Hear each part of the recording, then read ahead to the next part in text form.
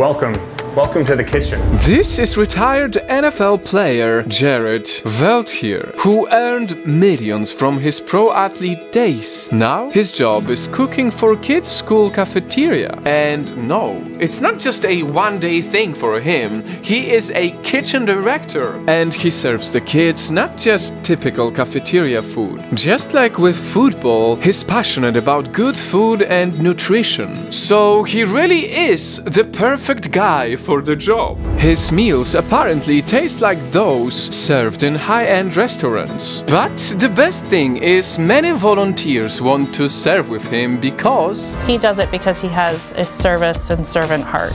These children are definitely lucky to have someone with a rich heart cooking for them.